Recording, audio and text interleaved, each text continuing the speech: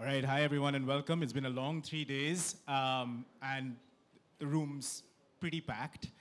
So just try and get space wherever you can. But before I start, I just want to give a big shout out to welcome the officer trainees from the Susma Swaraj Institute of Foreign Service. We're thrilled that you're here today. You're the future of India.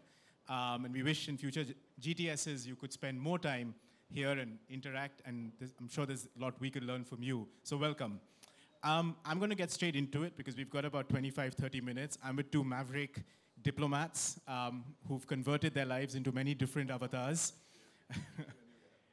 And so let me perhaps start with Ambassador Shringla. You've just stepped out of a chaotic, very busy last 1 year with huge outcomes. Almost every discussion in any gathering such as this or otherwise is discussing some aspect of the outcome of the G20. If I could ask you two questions. For you, what was the most difficult task in the last 12 months? And second, what surprised you the most? Well, thank you, Rudra. And first of all, let me say how delighted I am to be here and to have so many good friends in our audience, in particular our officer trainees of the Foreign Service. It's great to have them here.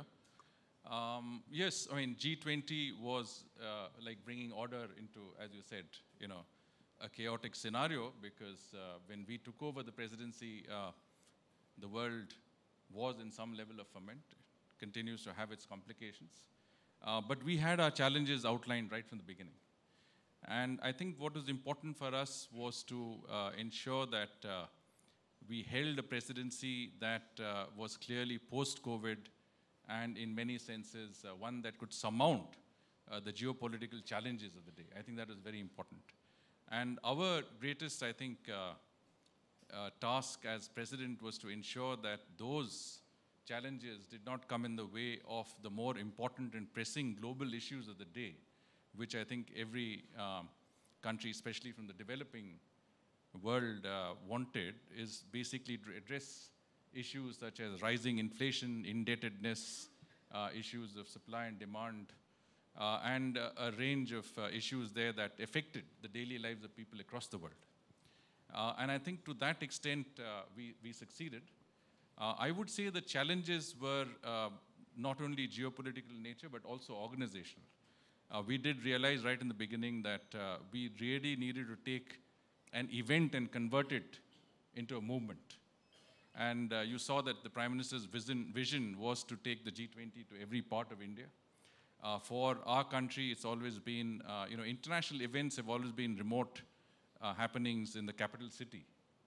And so for the first time, to take 220 G20 meetings into 60 cities of our country, I think was a very, very unique, but also a very daunting sort of task. And for me as chief coordinator, I think one of the challenges was how do we take the G20, maintain the standards of the G20 in many of our cities that had little international exposure, and which also had capacity constraints, honestly. And I think we worked on all of those systematically. I think we really, there was a lot of effort on urban transformations, developing infrastructure in some of these cities, and most important, bringing confidence into cities across our country in the northeast, Srinagar, in Jammu and Kashmir, Lakshadweep, Diu, places that were not really on the map when it came to international events. So that was challenging, but I think my own sense is that the hospitality, the welcome, the warmth, and the cultural diversity and heritage that was on display enabled us to really collectively work on the delegates that came to India. And that in part contributed. I mean, I know I'm talking about something which is little different from what you'd normally hear, but that in part contributed to the final outcomes that actually emerged. That delegates that came into India for G20 meetings got such a reception, they were so enamored with their experience of India that they really wanted to work on creating a certain level of positivity. So by the time we reached the summit, you already had a groundswell level of support, and needless to say, we worked very closely with all of our partners, especially the US, in ensuring that we transcended our differences and made, brought about an outcome that the world could agree with, and one that actually had the ability to bring solutions to global challenges.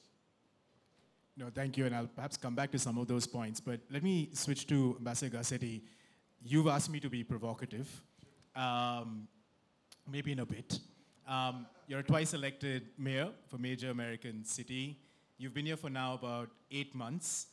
What do you find is the kind of biggest challenge that you have in your job? Well, first of all, thank you for hosting us. Thank you, Carnegie. I know this has been an extraordinary week. Thank you, Rudra, for your leadership. And Harsh, it's always great to be on a stage. When you say two mavericks, it's really one maverick and a new kid in the diplomatic space. And to the trainees that are here, I think even in the 8 months, though I've been in government service for much of my adult life, and the lessons are similar, I would say the challenges of diplomacy are a little bit different, and they're only as strong as the relationships you build between countries, between diplomats. At the end of the day, forget titles, between people. They are there to sustain you in the most difficult times, when there's stress tests between countries, between people, between issues. And they're there in the best times, when you kind of can breathe and dream together. And they're there at the most critical junctures, when, as we had such marvelous leadership from India during the G20, and I think in many ways, India rightfully so deserves the credit for landing something, but every country could have spoiled what we landed. And it took the US going to a group of countries that we are close to, and it took India going to countries they had close relations with, and acknowledging where you don't have strengths is part of strength itself. And I think the challenge is admitting that, learning to be humble, figuring when to follow, and not just to lead from the front. And I think the challenge in India, specifically of the US-India relationship, is that it's so broad and increasingly deeper that the speed with which our leaders, our people, even our bureaucracies are demanding results, it makes the capacity of the job, and this is a great problem to have, that difficult. Case in point, when Prime Minister Modi came to the state dinner in Washington, somebody who was a vet of these said, if you get 3 to 5 good deliverables, that's a strong state dinner. The week before, we were plowing through 123 different deliverables. 123. And in fact, after it wasn't like everybody said, thank God that dinner is over, now we can go back to the rest of the world. It has not let up. Indians remind us of stuff where we're going slow, and they're like, come on, you promised us the response to our paper that was the response to your paper. And Americans are telling Indians, what's happened to that approval? We need the extra position so we can do the things that you want. It's unprecedented. And in fact, this week when John Feiner was here, in our meeting with External Affairs Minister Jaishankar, he said, think of that dinner, because we certainly do, not as a high point of US-India relations, but a new base. And I tend to agree with that. It doesn't mean we won't have challenging moments, we won't have stress tests. We're kind of, if we make this romantic, I've said it's like our Facebook status for a long time between US and India was, it's complicated. Now, when you log on, it's like, they're dating. And then we're trying to figure out, well, maybe we've even moved in together. And we're like, well, your habits are a little different than mine. Like, why do you leave the towel on the floor? Why, can you please shut the door when you, go into the kitchen? Whatever it is, we're figuring that out. And we're also kind of figuring out, where does this go? There's, I would say, a positive romantic ambiguity kind of about where this ultimately will lead. But I think in our hearts, it's not challenging, to your question, because there is strong desire on both parts that isn't just a calculation. I think it's both personal, and I'd come back to that point.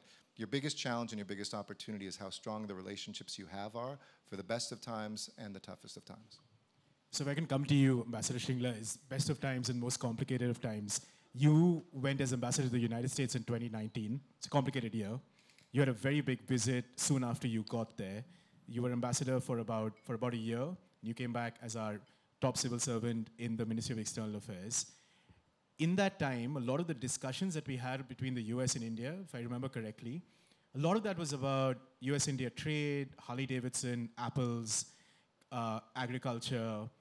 Defense was always considered to be a bit of the silver lining in the relationship. So the idea was that you had a bit of buoyancy because of the strategic logic that had been built by many people sitting in this room, yourself and others, over the last 10 to 20 years, right?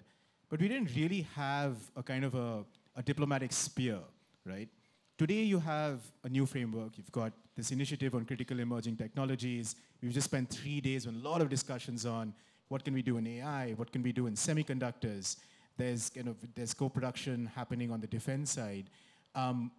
If I can ask, what do you attribute this change to? What's the key driver for you for this change? What's making it happen?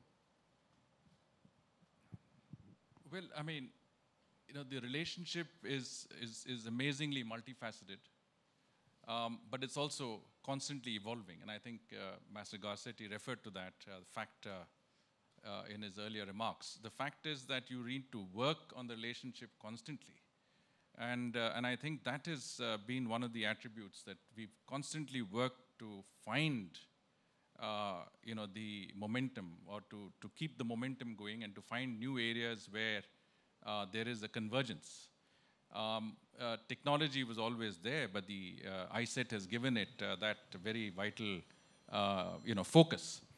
Of course, when I was there, it was a different administration, and in many senses, it was one of the most challenging periods, but at the same time, one of the most rewarding periods in our relationship. And we really, I think, had to work very hard to keep that at an even keel.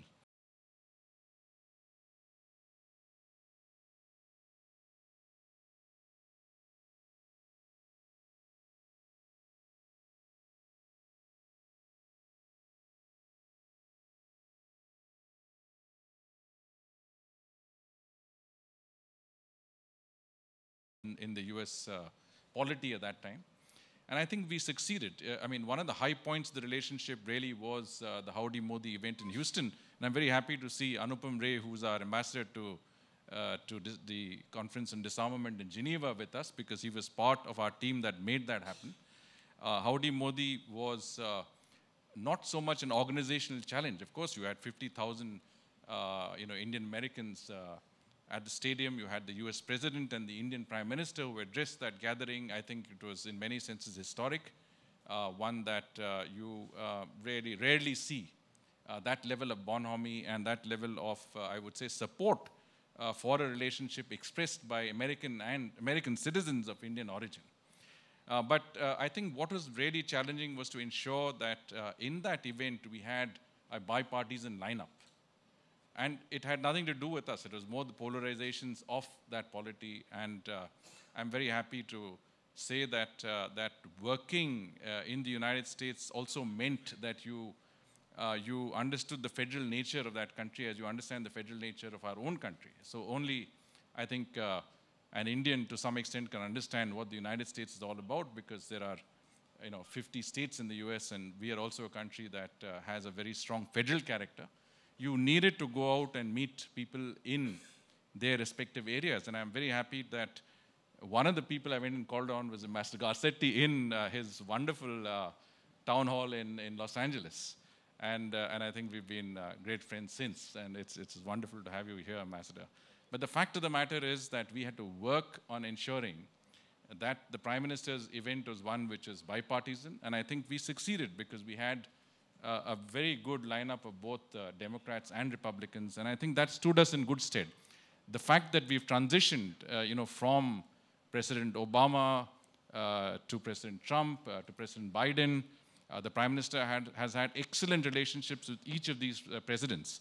But some of that was lost in the clutter, because many of the political, let's say, representatives felt that you were excessively close to what they saw as a Republican administration, but we are as close to a Democratic administration. And today, if there's anything that establishes the point, I think we have succeeded in keeping that relationship at an even keel, irrespective of governments and administrations in office. That's the important challenge, and I think that we need to continue to maintain that level of political stability, and that is what enables us to achieve everything else on the ground, whether it's technology, whether it's the people-to-people connect, it's trade, investments. I think that relationship between the President of the United States, the Prime Minister of India, an executive presidency, a very, very powerful prime ministership in India, that momentum has to be maintained, and you cannot allow that to be derailed. So this is the point I was trying to make. So if I can just pick up one question, Ambassador Garcetti. So there's, of course, the political equations. You're a fan of Galbraith. I'm a fan of Galbraith. That's why we call this Ambassador's Journal. He served as an ambassador in a very tricky time in India, perhaps one of our worst times, 1962. Had to do many different things out of the box in order to basically stitch up a solution in many different ways. Taking the questions of, one is you've got political equations, which are obviously critical in geopolitics, but then you've got hard geopolitics. We're at a stage at the moment where it seems to us that some of the logic in the India-US relationship is driven by China. Some of it is driven by the need to perhaps re-globalize. The External Affairs Minister in broad terms on Monday talked about re-globalizing. To me, that means basically shifting units of economic production out of areas which are over-concentrated. If I could ask if you felt that India was in a place that could not absorb that de-risking, would that be a problem for the United States? It's a great question. I think it would be a missed opportunity, but I think my honest answer to my Indian friends is no. But that's not a reason why in any way we would withdraw from the work that we are doing or not push it as strongly as we can, because I do think it's critical to the world. So what do I mean by that? If we're going to be just frank with each other, the US economy, about 2% of our economy depends on interaction with India. Just 2%. We're seeing FDI not yet flowing in the rates I know India wants or that we would want here from China. It's going to Vietnam, it's going to Mexico. And I think there's still some really good conversations my Indian friends are having about what does it take not to make one-off exceptions for companies, but to fundamentally restructure how we tax inputs so we can have more outputs when it comes to manufacturing. Because this is still the highest taxed input major economy in the world. And I get why. It's not a criticism. There's not enough taxpayers base, so how do you raise revenues when you have a shortfall? It's easier politically to do on outsiders, but it's harming your own internal capacity to really be the manufacturing powerhouse that I believe India should be, that we want it to be, and that it is starting to accelerate to become, but it will require, I think, some fundamentally deeper changes. When I think about the US-India relationship, I think, and to the China point, a lot of people overstate that China is the reason we are together. I don't believe that at all. I think it's one of the most important pressing things we talk to and that we are aligned on. But too often I was frustrated in Washington talking to people who would only say, oh, US-India, China, or US-India, human rights, and nothing in between. Legitimate things to talk in both. Sometimes we're aligned, sometimes where we may have divergences or interpretations of divergence. But our relationship is 95% about fundamentally other things. China is about deterrence. It's about, I talk about the 4 Ps, which is kind of our mission on a mission here. Peace, prosperity, planet, and people. I think it summarizes the entire agenda that we're pursuing here and that in many ways US and India are pursuing. So peace is critical, but deterring war, respecting borders and sovereignty, making sure that we don't have people who steal intellectual property, that we're not overly dependent on any one place for a supply chain, that is a deterrent piece. And most of what we can do should not be because any third party brings us together. I believe the US-India relationship is not additive. I believe it's multiplicative. We demonstrated that at G20 when it was more than just 1 + 1 = 2 countries. I think 1 + 1 actually produced 20 countries together with a historic and strongest, deepest statement ever put forward by a G20. This is, I wrote something down a second ago, it is not an alliance, but it is an ambition. And we are not seeking to create a pole between the two of us, but a potential of what I see. India loves what I call geometric diplomacy, triangles, quadrilaterals, because the multilateral space hasn't been so friendly always to India, even though it's led that sometimes. But when it got too big, India gets lost. And the bilateral comes with too many conditions. The US and India, I think, are a force for good in the world together, not just for our countries.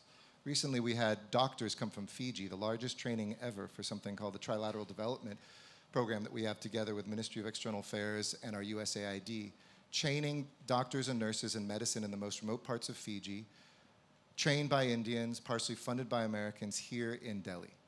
Imagine us taking that to another dozen countries. Imagine taking India's work on DPI with our technological prowess of putting things in the cloud and going to Pacific Island countries, African countries, maybe Southeast Asian countries, and saying you can have digital ID, health, you can do digital payments based on what India has led on and this partnership together.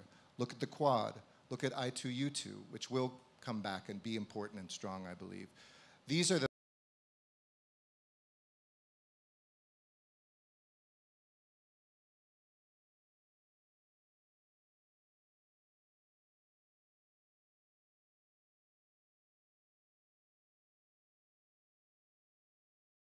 not letting us into critical minerals when you say you want us to be part of critical mineral supply chains in the future.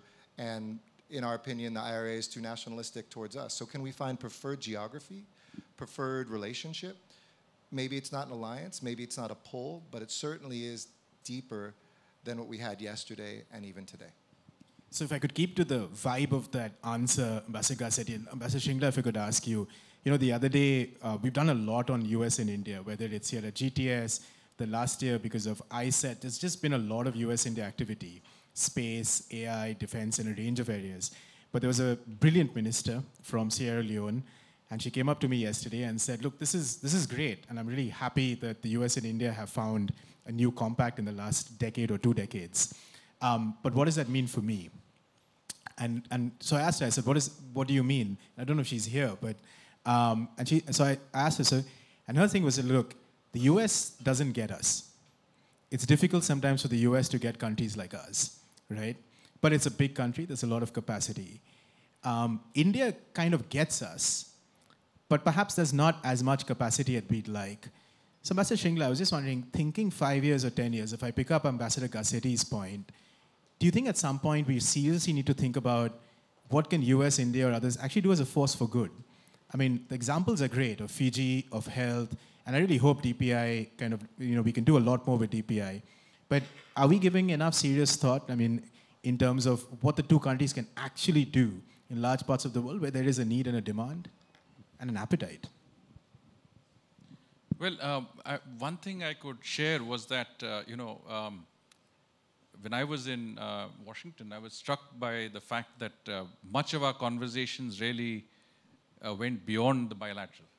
I mean, I come from a strongly bilateral background, and going to DC was quite an experience because whether you spoke to state or you spoke to the White House, or you spoke to congressmen or you spoke to think tanks, the dialogue always transcended the bilateral into regional and global issues and cooperation.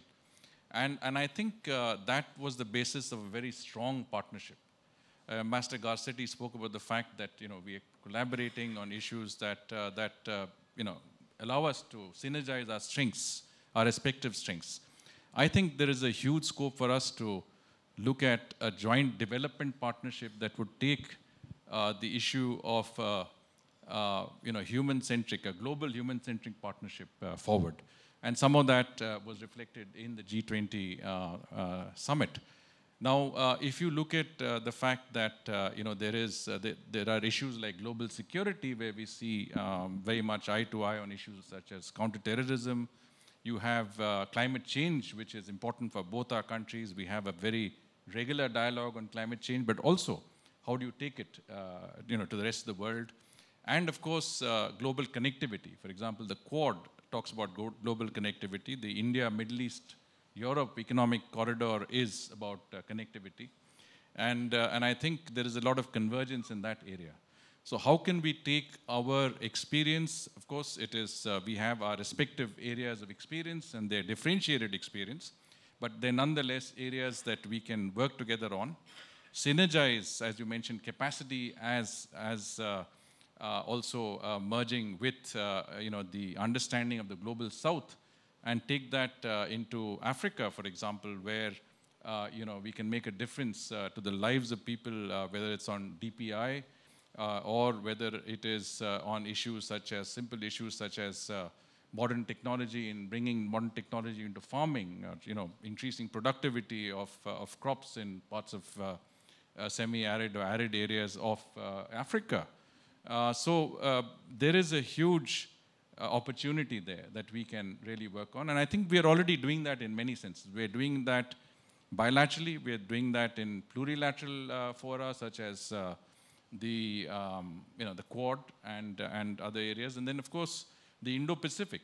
I think one of the most brilliant schemes that was conceived when we had the first in-person Quad Leaders Summit, and Master Garcetti and I spoke about it just before we entered the hall in DC. This was September 2021, in the heights of COVID, was how can we take a US, a US vaccine, or vaccine produced with US technology, manufactured in India, the Japanese providing the transportation, and the Australians providing the last mile support into the Indo-Pacific. And I think one example of that was providing vaccines to countries like Cambodia and Thailand in the Indo-Pacific. Of course, that came in when I would say we were already on the downward curve of COVID. But the fact is that the idea that the 4 Quad partners could use their respective strengths and take it to the Indo-Pacific on an issue that the rest of the world really was looking for support on was something that was quite extraordinary.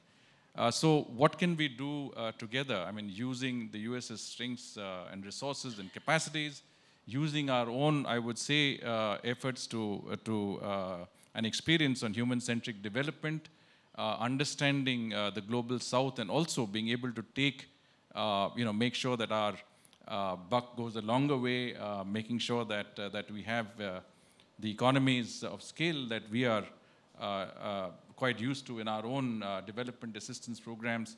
How can we synergize those and take it not just with the United States, but with like-minded partners and make that vital difference? Look at connectivity, for example. Connectivity has been a major issue globally. There has been different efforts at promoting connectivity, but we need a paradigm that provides connectivity that is transparent, that does not indebt nations, that respects the territorial integrity and sovereignty of states, that has those elements that countries look to.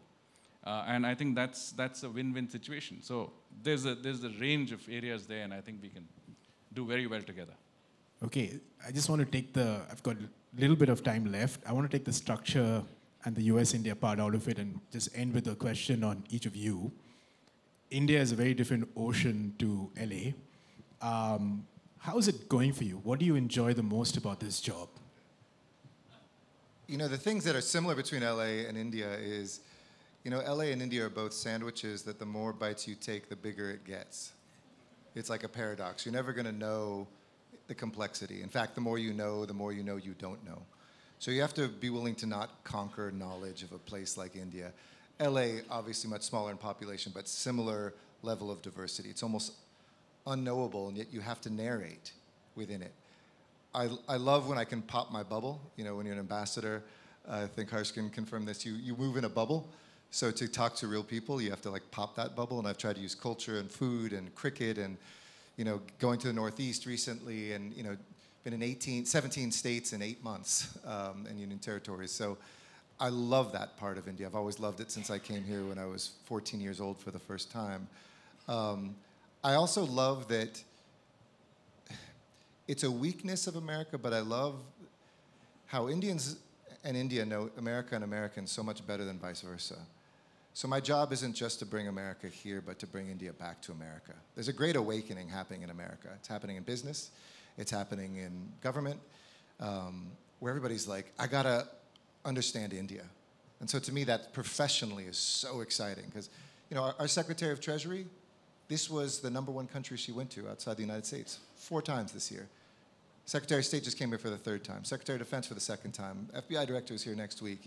You name it every week. It's an exhausting job, but we have so many people coming through. And we have a president who I know is the very first president ever to say that this is the most consequential relationship in the world. No US president has ever said that. And you're right, Harsh, that this has gone through Democratic and Republican presidents, and the mood always goes forward. Some of the work goes forward, but sometimes the work actually does move backwards. There's conflicts on energy, there's conflicts on trade. Well, Joe Biden's been president. This is not a political speech. I don't do politics while I'm an ambassador. Everything's going up. in terms of the collaboration, the actual work. And it's still wider than it is deep, but it's deeper than it's ever been. And it is a new base. I do agree with Minister Jaishankar. It's a new base, not a high point. In fact, if you look at the mountain of this relationship, where if you look down, you realize how far we've come. You can always look up and see a peak ahead. But it's just, my wife says stop saying this because it sounds like it's not a hard job to do, but it is the most fun job I've ever had because India is fun. If you don't just get Washington and Delhi as this relationship, but you see the rest of America interacting with the rest of India. And the last thing I'll say is remember, it's easy to caricature both of our countries. It's easy to think of America as this powerful, like Senegal saying, like, they don't get us. The thing that's a little different about America than other wealthy and powerful countries is we actually are you. You know that as Indians, right? 1.4% of our population now is, descended from or immigrants that are Indian. 6% of our tax base, by the way. 10% of our Fortune 500 company now CEOs, et cetera. But whether it's a refugee from Myanmar, whether it is folks coming from Mexico, we actually have connections to both the developed and developing world that are unique. So I think this human-centered development idea, I love that you said that, really needs to be that guiding principle for a moral US foreign policy. And the power of how we can translate, to each other. We're like the good housekeeping seal of approval for the developing and developed world. If we can say, hey, I can vouch for India, and India can say, I can vouch for the United States, this multiplicative relationship becomes something that is exponential in its capacity, and that's a lot of fun. Thank you. That's a wonderful answer. Ambassador Shringla, if I could end with you. He did 18 states in 8 months. You did 21 states in 9 months when you were in the United States. There's a brilliant biography of Ambassador Shringla called Not an Accidental Rise. So if I could ask you, if that was Not an Accidental Rise 1.0, what does Not an Accidental Rise, the life of Harsh Shringla 2.0 look like? Well, let me say that I'm really in danger of being surpassed. Master Garcetti is about to overtake my record of states. And I think it's a great thing because, as I said, we live in vibrant democracies, but we are also federal nations. And the best way to see India is to go out and see it in its forms across the country, the diversity and the absolute variation that you come across. And I think it's the same for the United States in many senses. Unless you go out, you meet people, and you're actually meeting people where they live and where they actually belong to, I think it makes that difference. I found that meeting a senator in Alaska was so much more productive than meeting him in the Capitol Hill.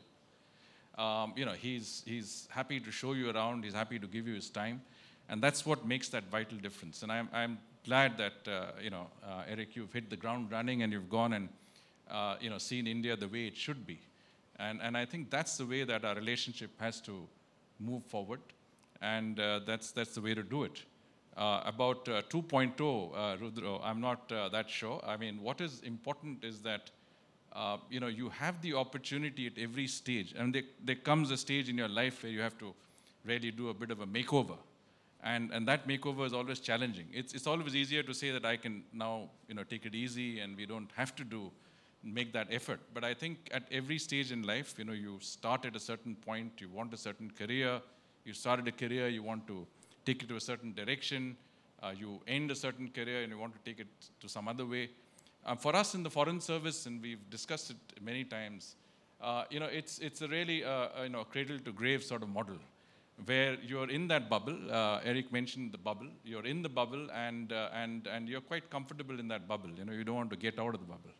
And I think the challenge is to get beyond that bubble, make something out of a reality that is beyond that bubble. And I think that's what stimulates you. That's challenging. It's difficult, but I think it's really worth that effort. And that's my suggestion to many of our own colleagues. You must have the intrinsic ability to go out and make that difference. And it doesn't have to be only in the area that you're working on. It can be in many other areas.